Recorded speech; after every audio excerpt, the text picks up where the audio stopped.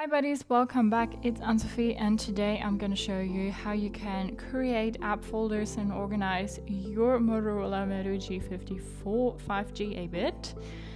To do so, we want to go ahead and, move apps around first of all, and we can do that by pressing and holding and then just moving it around and then drop it wherever you want it to be.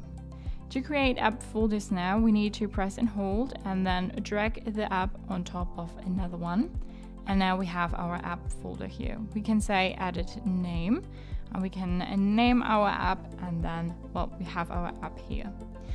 We can also go ahead and put more apps in this folder, and then we have all these apps in our folder here. To take apps out, we want to tap and hold and then just drag them out of the folder. If you have only one app left in the folder, then the folder disappears by itself.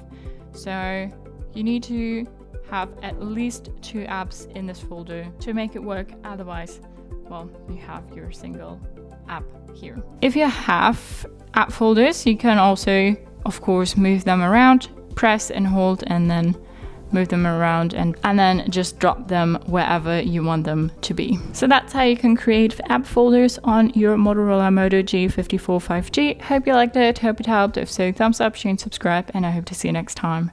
Bye.